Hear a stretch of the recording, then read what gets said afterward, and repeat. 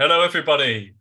Today we are going to be talking about Hooke's laws. My name's James Bruce. I'm filling in for Matt, who unfortunately can't make this session.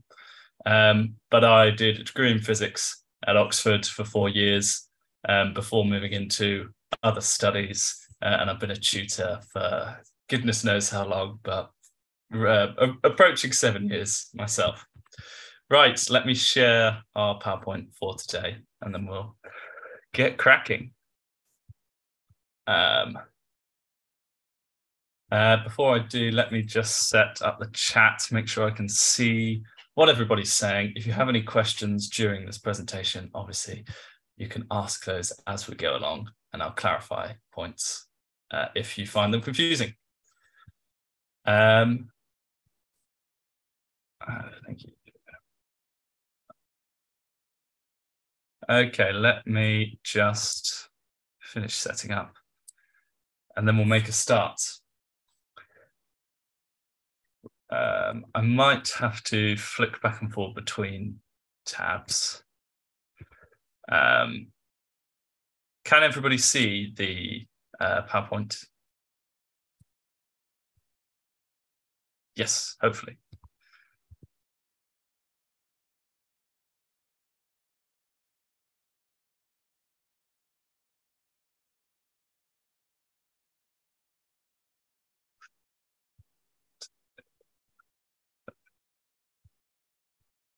Okie dokie. Right, as promised, today we're talking about Hooke's law and elastic potential. So we study many different types of energy in physics. We're fascinated with energy because number one fact about energy is that it's conserved. Elastic potential energy is one of our many forms of potential energy.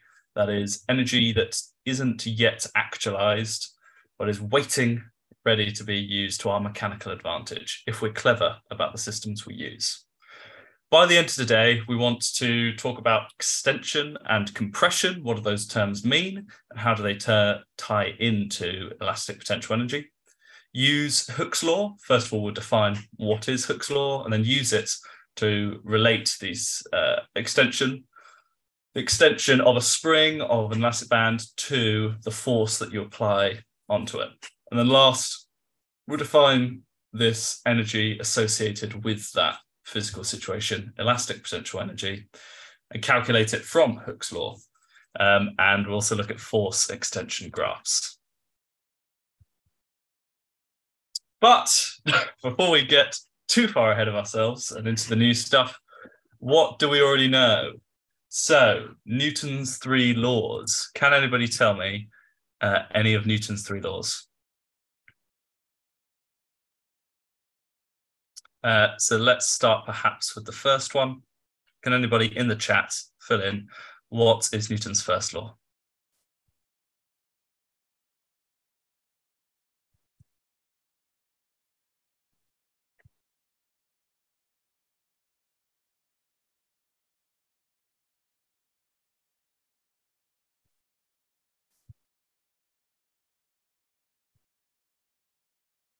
Or perhaps Newton's second law? Anybody willing to be brave and volunteer an answer?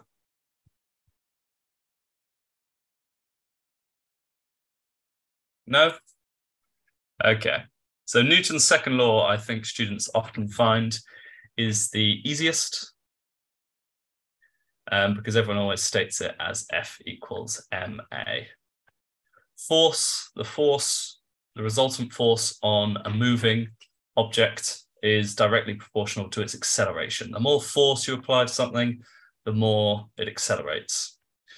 Newton's original statement of his second law actually said that force is equal to the rate of change of momentum, which is truer, generally speaking.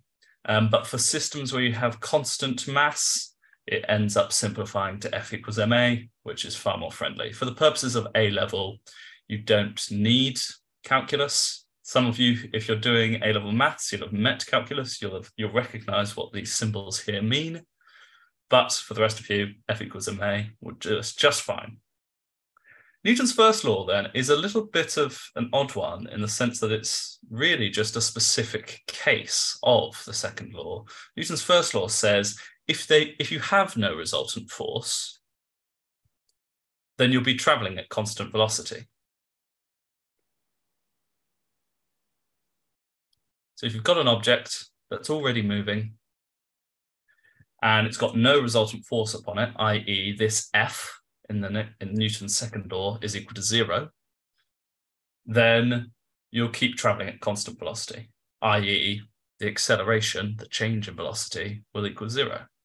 So really it's just a specific case of the second law.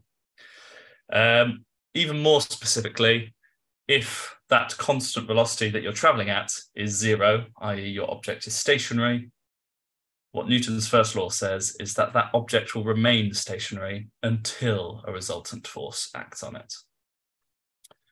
Newton's third law, then. Can anybody tell me what Newton's third law is? Newton's third law has a famous phrase that often appears.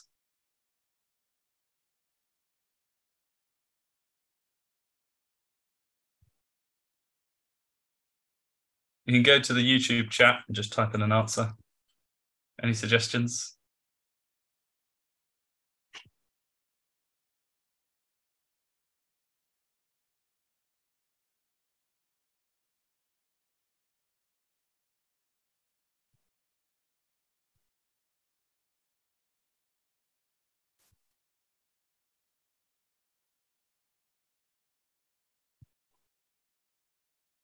Anyone at all? Okay. Newton's third law, the full statement, if you were doing an exam, your full and most accurate statement is that if an object A exerts a force on an object B exerts an equal and opposite reaction onto object A. But it's often truncated, often shortened to simply saying that every action has an equal and opposite reaction. That seems fair to us. And this phrase, equal and opposite reaction, crops up all over the place.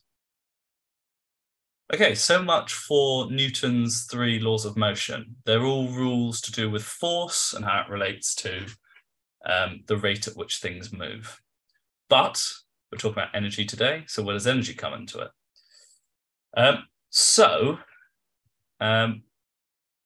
Two types of energy at the bottom that we've met before. Kinetic energy. Can anybody give me what's the equation for kinetic energy? Hopefully we're familiar with kinetic energy. And the other type, so I'd like a formula from one of you watching for kinetic energy. And we also have gravitational potential energy, which on the surface of the Earth approximates to the mass of whatever object you're lifting up times the acceleration due to gravity, g, which is 9.81 meters per second squared,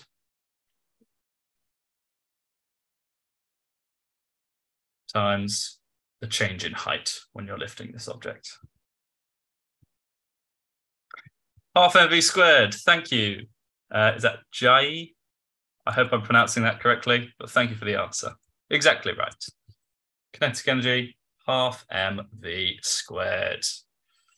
And if I've got a general force exerting on an object and my force is increasing, so I'm applying more and more force as this distance, as I'm moving an object, and the further I move it, the more force I'm applying. The area under the graph here represents the energy that I've transferred to this object that I'm moving. And this is what we call work done in physics. And if the force is constant, i.e. if the line is totally flat, if the force is constant, that implies that the work done, you can imagine if this force graph were totally flat.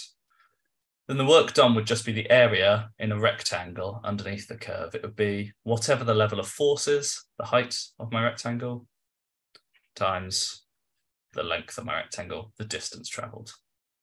Force times distance traveled. Okay, let's move on to some potentially new stuff.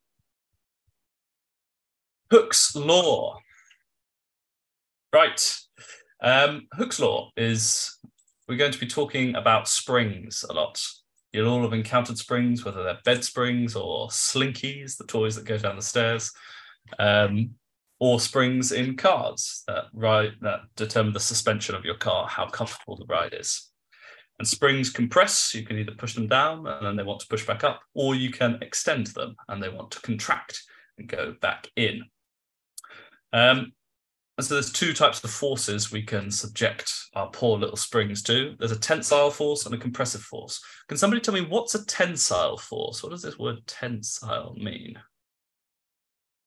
A compressive force is a little bit more obvious. I can define that one, whilst hopefully somebody can tell me what a tensile force is. Just type it into the chat. A compressive force is one that will cause an object to contract in length.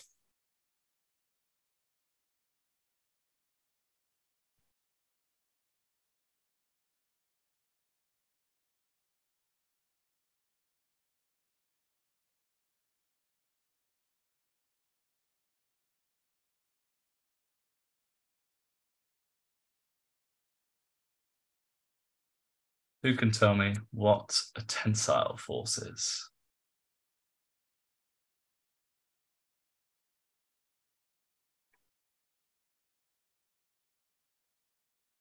Whilst we're waiting for an answer, let's have a look at this diagram, mark it up. So we've got three situations, same spring, same purple mass, but three different situations.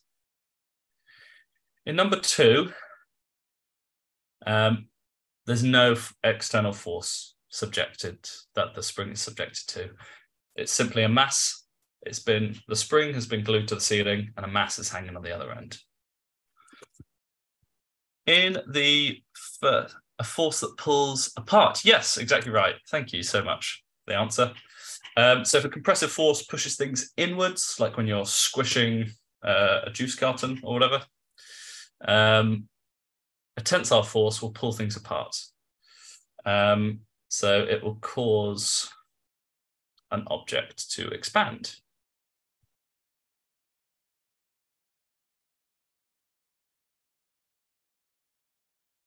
Extend and increase its length. Okay, so I've got these three situations for my spring. In this one, I'm pushing upwards. In this one, I'm pulling downwards. So these are external forces that I, as the laboratory experimenter, am running.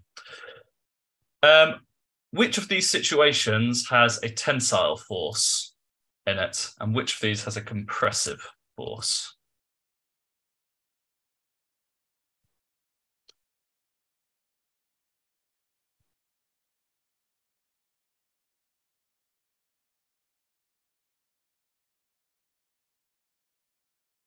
There's a change in length in pictures 1 and 3.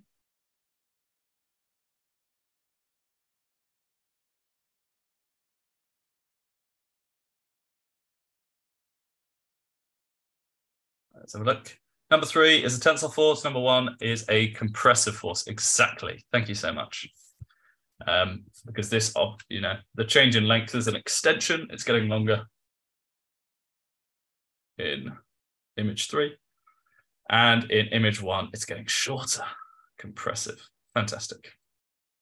Okay. So taking a step to the side, what do I mean by an elastic object? At A-level, you do a very short module on materials science, and you talk about elastic objects and you talk about plastic objects. What's an elastic object? We've all met elastic objects in real life, hopefully. It will return to its original shape. Yes, that's exactly right. That's the definition. It will return to its original shape. Not only can you deform it, not only can you change, extend and compress, but when you leave it alone, it will come back to its original shape. That's what sets it apart from plastic. Because plastic objects, like a carrier bag, you can extend it, but once you've pulled it out, it won't return its original shape. It will stay thin and drawn out. It will return to its original shape once external forces are removed.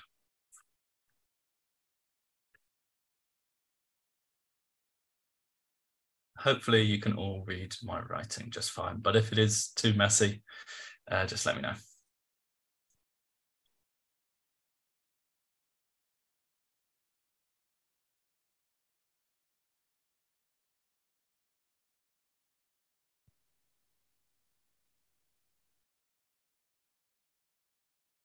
Okay, very good. Hooke's law then. Has anybody met Hooke's law before? Can anybody give it to me as an equation or perhaps as a sentence? Either or.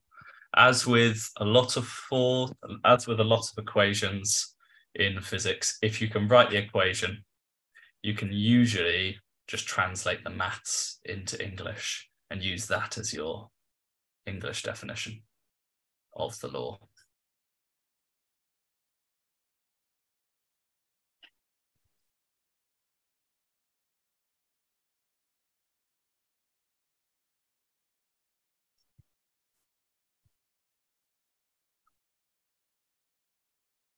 Or perhaps, can anybody give me the equation for Hooke's law? F equals kx. Force is extension times spring constant. Perfect, perfect. Well done. F equals k delta x.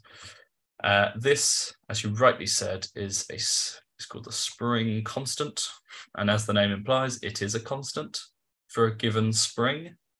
It might be different for different springs, but this is the extension of your spring. So that's in meters. And this is the force applied. That's in newtons. So what's the unit of the spring constant then?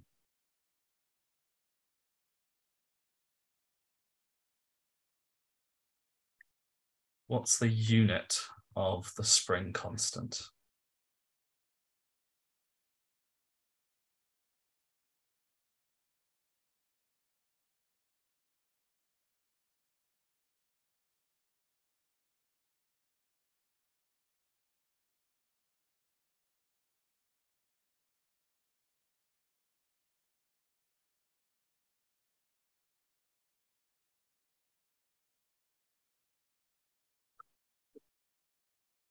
Newtons per meter, exactly. If you can't remember in an exam, you can always use the equation itself to work out what the units are. You can rearrange this. K is force divided by extension. And so the units of K must be the units of F, newtons, divided by the units of delta X, meters. Newtons per meter. Great. Okay, we've got our equation, and then, as I say, once you've got the equation, the verbal definition is normally just a translation from maths straight into English. So Hooke's law states that the extension of a spring is directly proportional to the force applied, i.e. F is directly proportional to delta X, and your constant of proportionality then is K. Okay. Right, calculate the spring constant of a spring that extends by 0.2 meters when a force of 15 newtons is applied to it. Does anybody have an answer for this question? If you can leap straight to the answer, I'll be happy. I know it can be a little bit annoying typing out your working on YouTube, on Zoom, or any chat box, really.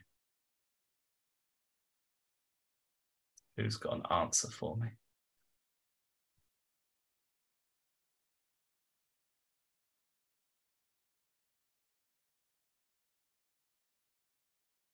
$75.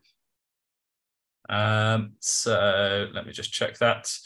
15 newtons divided by 0.2. This is where I wish I had my calculator to hand, because I'm lazy. But 0.2 is 1/5. And so I can just say this is 15 times 5 is that. And that's 75. Because 10 times 15 is 150 divided by. Nice. 75 newtons per meter. Great. Okay, how is everybody feeling? Type in a 1 if you're feeling totally straightforward. Number 2 if you're less sure. And number 3 if this is just not making any sense.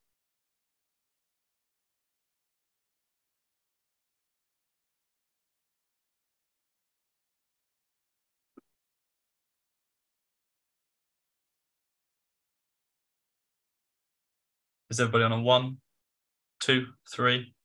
Any case? Okay, number 1. Good, good.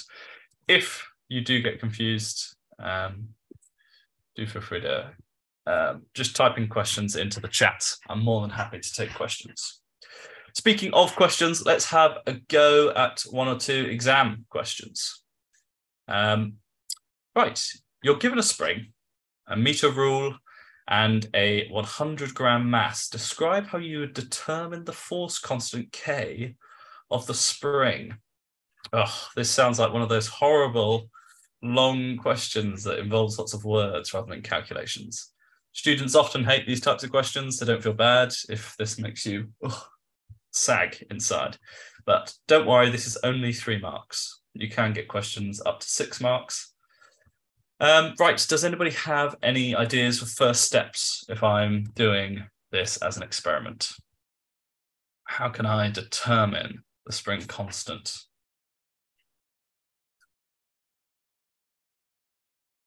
Got my spring,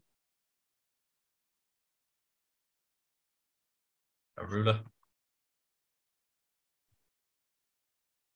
and a 100-gram mass, or a mass that is labeled as 100 grams. F equals ma. Okay, that seems like it could come in useful.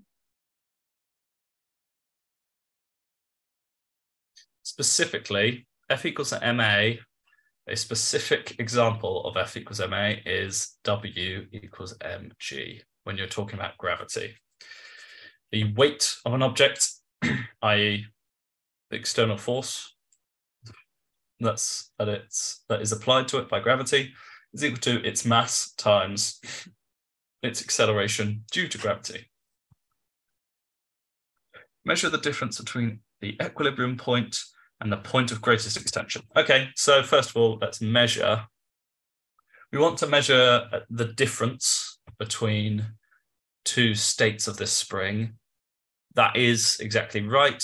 To start off with, though, these questions, they like you to think fairly practically. Just start off by saying, well, let's measure the spring when it's unextended. So measure the natural length of the spring is a good place to start.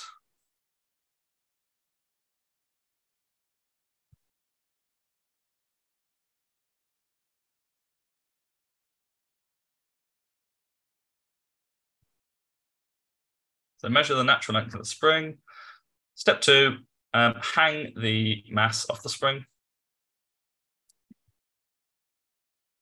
That will make it extend, and we want to measure extended length.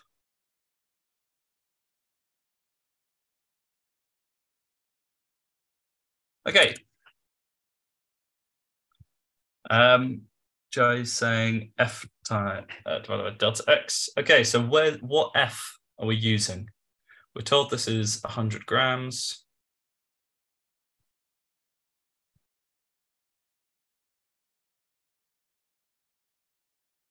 So K is F divided by delta X. We've got the delta X, we've measured it.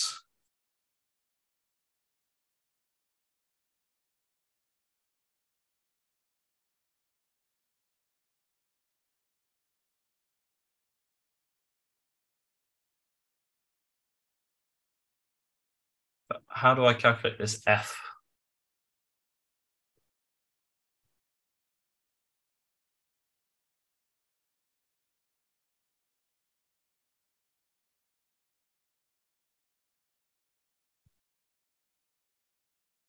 Jai's already told me before.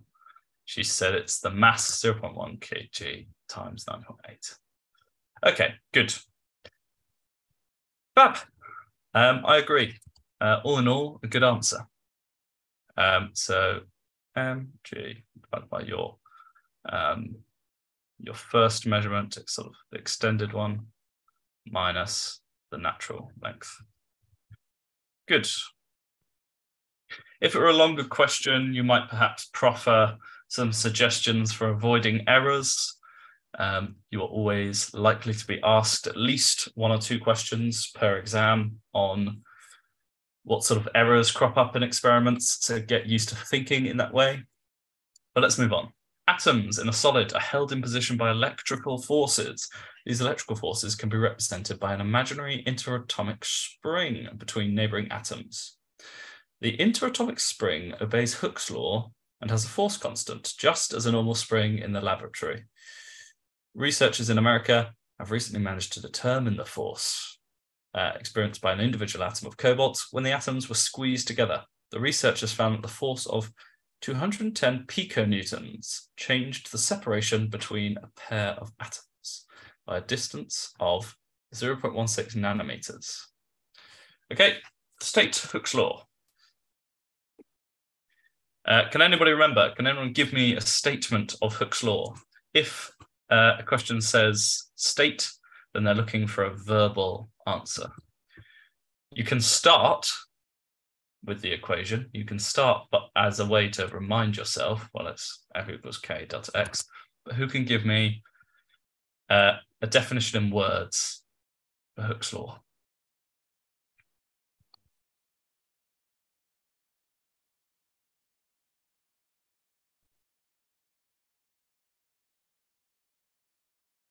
Whilst I'm waiting for that, I'll just set up the second question.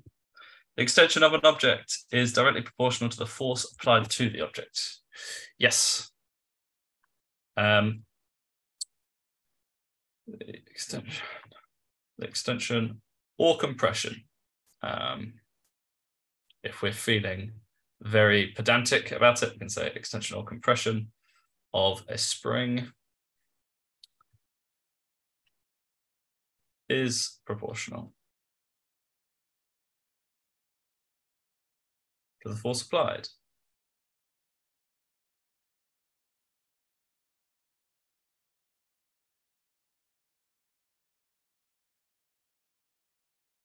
Fab.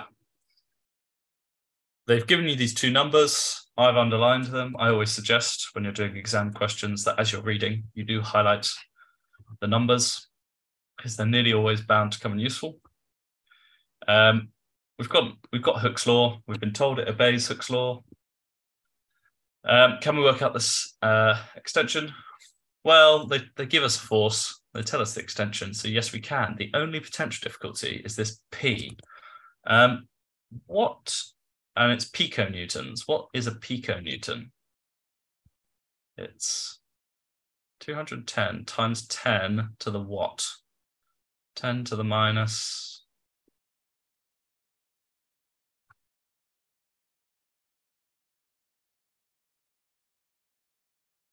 And the same question goes for nano. 10 to the minus 12, exactly. And what about nano?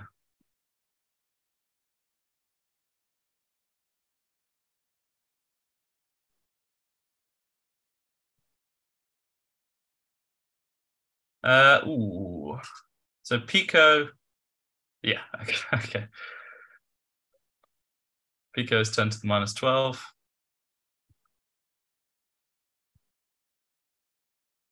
10 to the minus 9, exactly. Good. If you plug that into your calculator, when I did this earlier, I think I got 1.3125 newtons per meter. You can check that on your calculator. We're given data really only to two significant figures. Let's return the favor. That's 1.3 newtons per meter to two significant figures. Okay, hopefully that's all within our understanding. Let's move on to upthrust and Archimedes' principle. This is quite exciting. This never used to be officially on the physics course, which made doing Olympiads a little bit tricky. But I think it's a really fun and interesting little nugget of physics. Okay, a force extension graph. More or less does what it says on the tin. Physicists are not the most creative people in the world when it comes to naming things. A force extension graph shows precisely that. It shows force and it shows extension. What more could you possibly want? So it shows the force required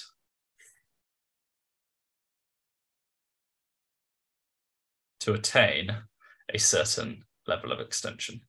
So if I wanted to know how much force do I need for this particular object that we're graphing for, how much force do I need to apply to achieve, I don't know, 10 centimeters of extension. I could find 10 centimeters, draw a line up, where it meets, draw a line across, and I could say, I'm going to need, I don't know, 20 newtons. Force required to attain a certain extension.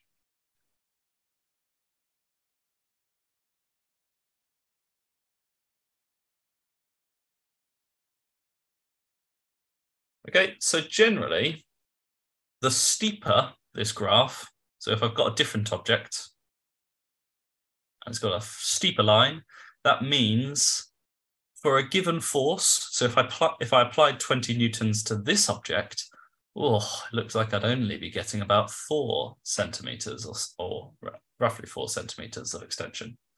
And so this is, in some senses, a tougher object. It's a stronger material, harder to stretch. Conversely, if I have something with a very, very shallow force extension graph, well, it's so shallow that 20 newtons is all the way over here. Looks like you'd be getting, half a meter or so of extension. And so this is easy to stretch. Easy to extend. Okay. The work done extending or compressing a spring is given by a certain property of these graphs.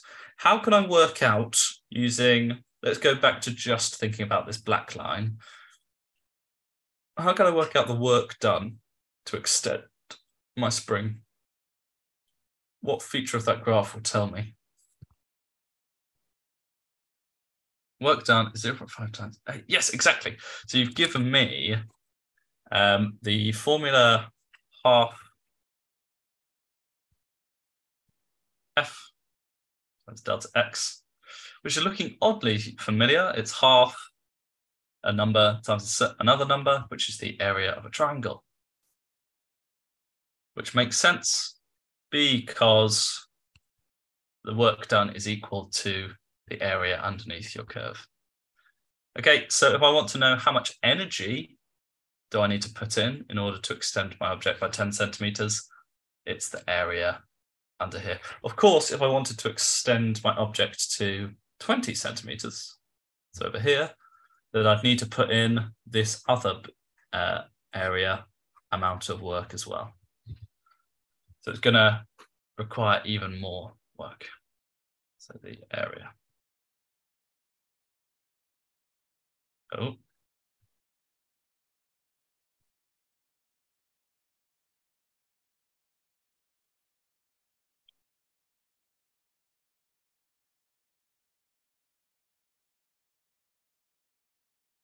Okay. Hopefully that makes sense. Right, so work done. Form of energy. Work done is transfer of energy, usually via some sort of kinetic energy. Work done rears its head up all over physics. So once we're now talking about energy, we can start to talk about potential energy, and specifically elastic potential energy. Who can give me a definition of elastic potential energy?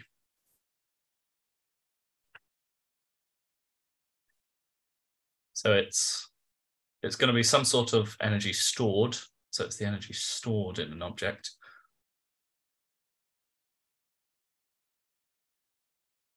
That's what the potential part means. But in what situation is this energy going to be stored?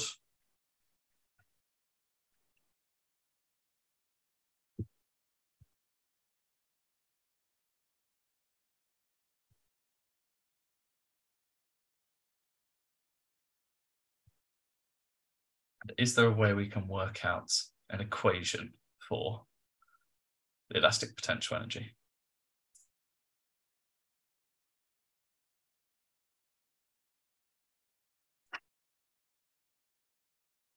Any ideas?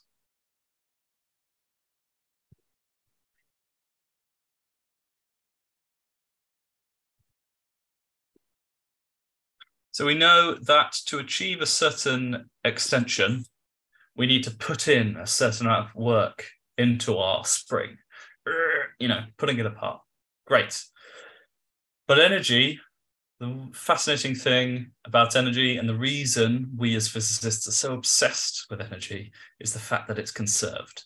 If I have to put in energy in order to achieve a certain extension, that energy cannot simply disappear. I can't destroy it. It has to go somewhere. And yes, some of it will be dissipated as heat, but hopefully the majority of it will be stored somehow in the spring itself. That's where elastic potential energy comes in. It's the energy stored in an object when it is extended or compressed.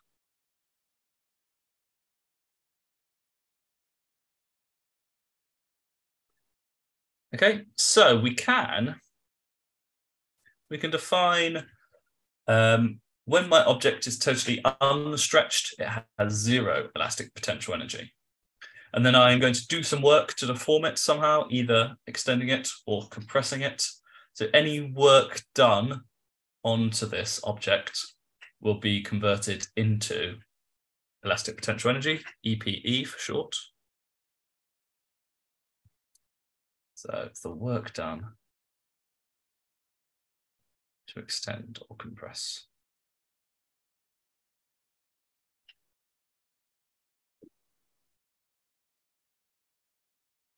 And Jai told me that this work done was the area under my force extension graph, which is half F delta X.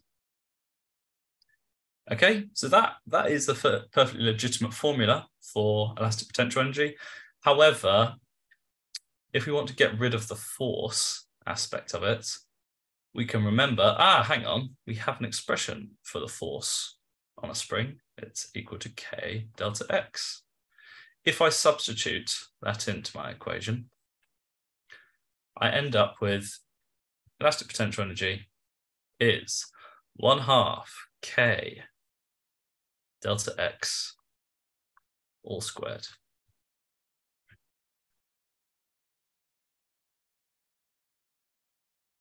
Okay.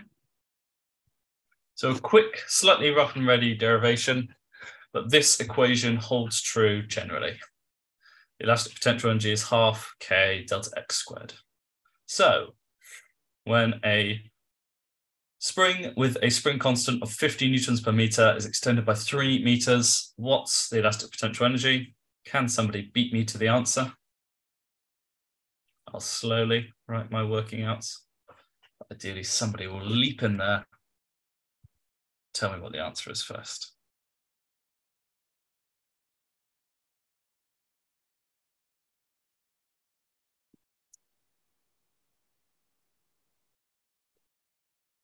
$225. Yes, exactamundo.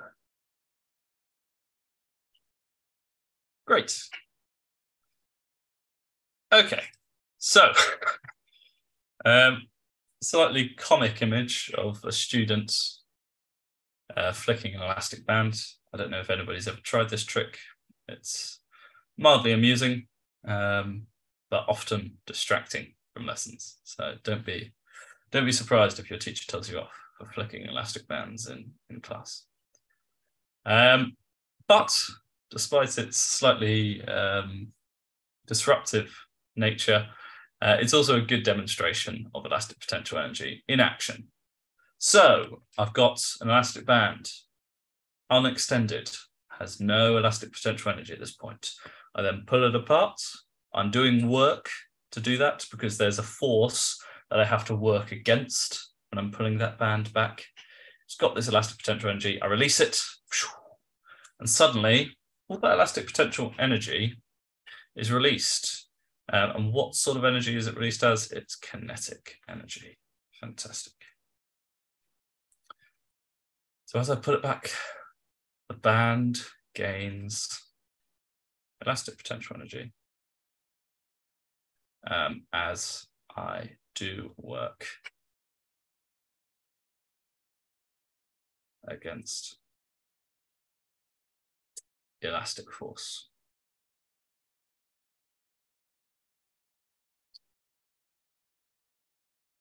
So the EPE, elastic potential energy, is converted into, well, again, there'll always be a little bit of waste energy. It's converted partially into sound, a bit of heat as well. If you ever play with an elastic band and pull it backwards and forwards, you'll notice that the rubber band gets hot. The famous and very charismatic physicist of the 20th century, Richard Feynman, he did a series with the BBC called Fun to Imagine. You can find it on YouTube. It's worth watching it's just 3 minutes of him talking about elastic bands, but he's such a charming man. And he gets so excited about it, you should check it out. But he talks about the way that thermal energy is related to the elastic potential energy in a rubber band. It's very fun. Anyway, slightly off topic. So elastic potential energy is converted, sorry, that's not written very well, converted into kinetic energy.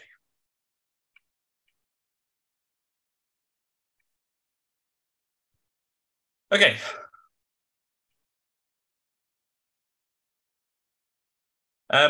My second example, I've got my spring.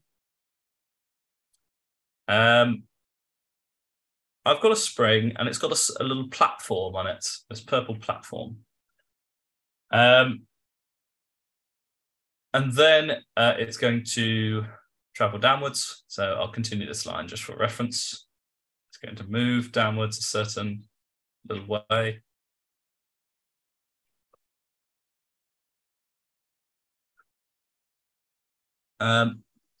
So it's at the start, it's got this little tray, and then I'm going to put a little weight on it, and it sinks down. So what are the potential energies? What's the energy transfer that's occurring here? Clearly, there's some elastic potential. Here it's being extended, so you'd expect your elastic potential energy to be at a maximum when it's maximally stretched. But what's the other type of energy that's at play here? So the EPE is at a minimum when it's totally unstretched.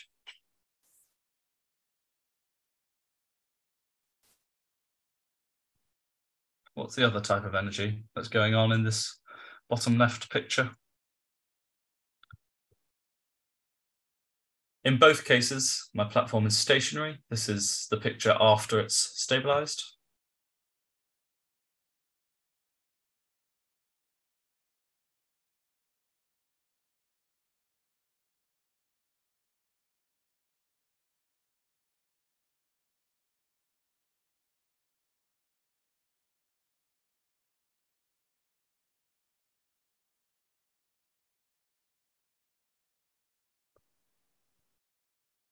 Gravitational potential energy. Sorry, I've only just checked the chat. Perfect. So when it's at its natural energy,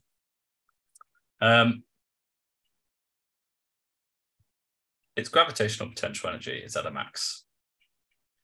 So there's lots of gravitational potential energy, GPE, gravitational potential energy.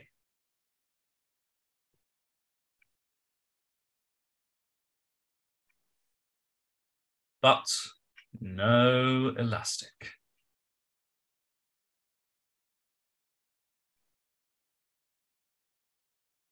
When it's at this lower position, so when it's extended, it's the reverse. It's lost height, sad, which means that its gravitational potential energy is in a minimum. So it's lost energy equal to whatever the mass was times this delta x, mg delta x. And if nothing is lost, that will hopefully be equal to the elastic potential energy.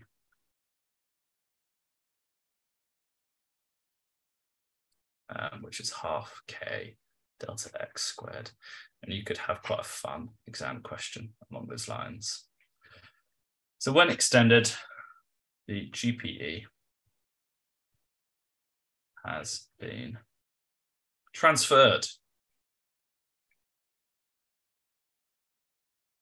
into EPE.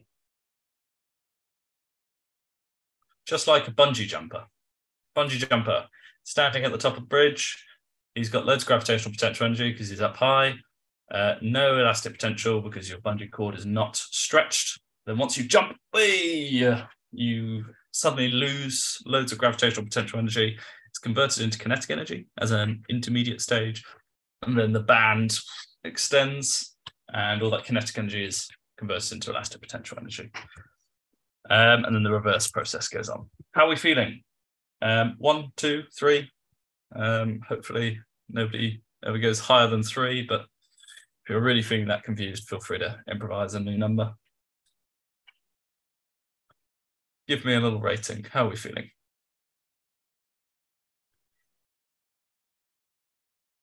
If you've got any questions, do just ask. That's no problem whatsoever.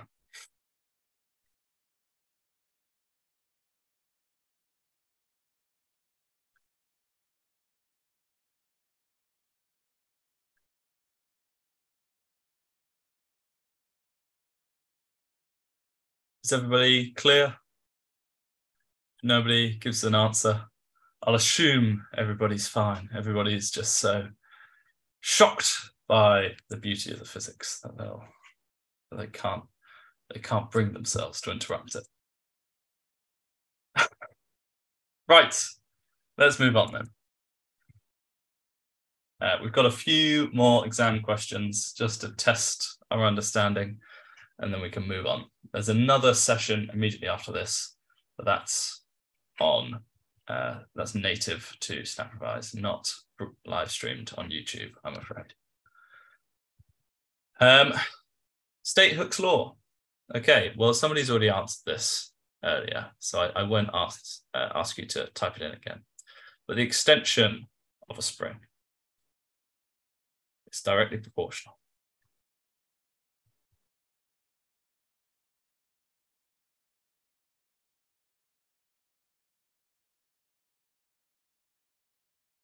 to the force applied to it.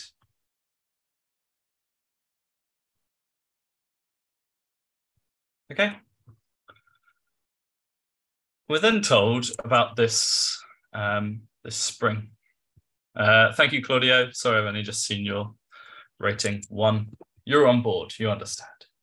A spring is compressed by applying a force. Figure 6.1 shows the variation of the force F with compression X. So it's a force extension graph. Oh, it's nearly always worth actually dedicating a bit of time to looking at the labels, not because force and extension are surprising, but because there's these millimeters. That trips up so many students. It's a really easy mistake to avoid. Just check whether it's in millimeters or nanometers or anything sneaky. Calculate the spring constant. Okay, well,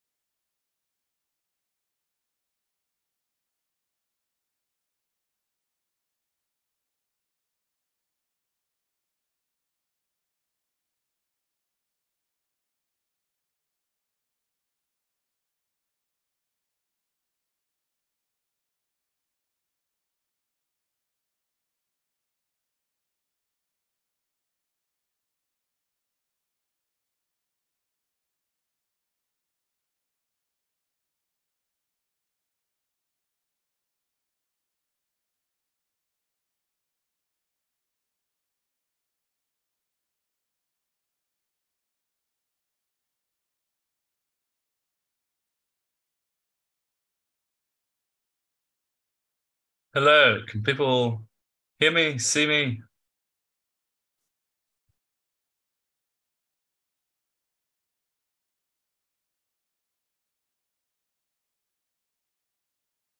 Hello? Right, hopefully people can now see me again.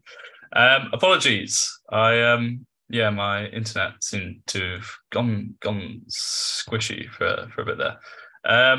Jay said the spring constant is the gradient of the graph. Yeah, you could work it out as the gradient of the graph perfectly happily.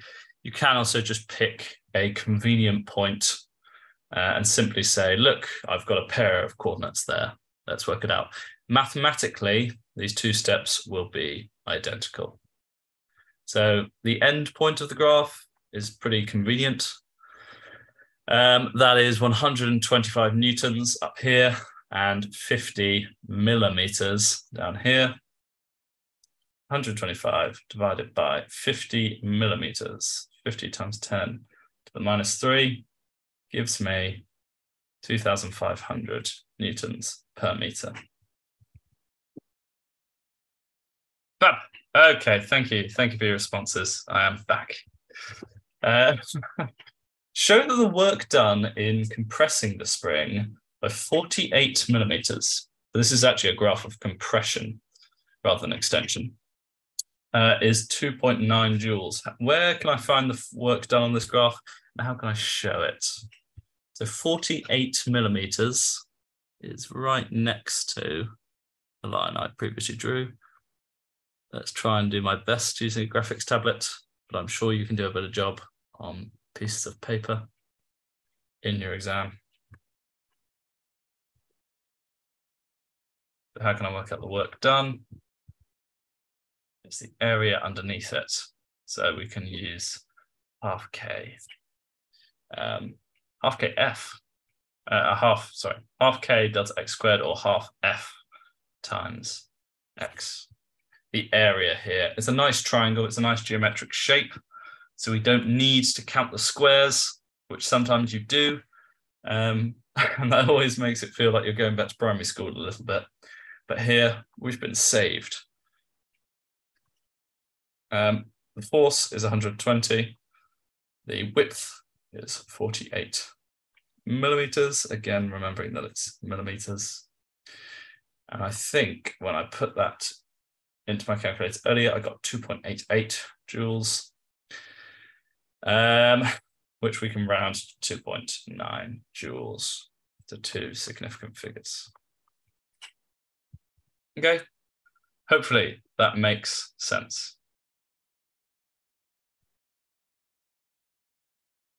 Final slide. Figure 6.2 shows the spring in a toy gun. The spring is used to fire a dart of mass 15 grams vertically. The spring is compressed by 48 millimeters. When the gun is fired, the strain energy in the spring is converted into the kinetic energy of the dart. Calculate the speed with which the dart initially leaves the spring when the gun's fired. Okay. How is it best to set up this question?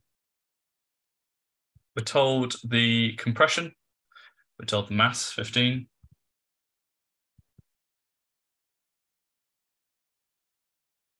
This is all part of the same question, by the way.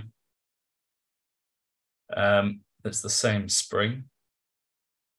And so 48 millimeters is convenient, as that's what we have just used. So we know that the work done to compress it was 2.88 joules.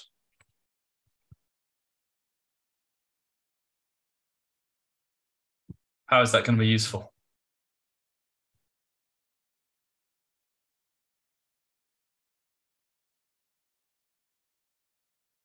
Find the elastic potential energy from the spring that's converted into the kinetic energy. Great. And the equation for kinetic energy, as I was told earlier, is half mv squared. Fab. Okay. Rearrange your equation then. So V is the square root of 2 times this energy. I'm going to have to wrap up soon. I'm sorry we lost time because of my internet. But we've got another class starting shortly. The answer I got was 19.5959 repeat blah, blah, blah, meters per second, which is roughly 20 meters per second. This last bit's interesting. Give 2 reasons why the dart is unlikely to actually have 2.9 joules of gravitational potential energy when it gets to the top. Well, there are waste energies. Can anybody tell me a source of waste energy?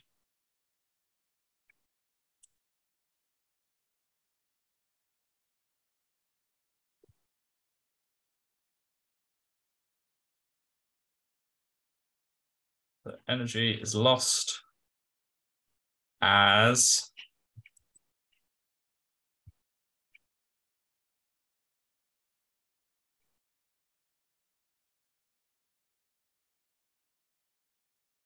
heat energy to friction. Is the classic. Yes. Friction and air resistance. You could separate those out, but perhaps sound. Any of those will do. Your classic sources of heat, of energy lost. Right, you should now be able to tell me what extension and compression are, use Hooke's laws, define Hooke's laws, relate them to extension force, and then relate them also to extension compression, force extension graphs, and talk about elastic potential energy. Sorry I had to rush the last bit of that lesson. Does anybody have any questions? Otherwise, I hope everybody has a great Christmas, a great rest of their day, and hopefully I'll see you all soon. Goodbye.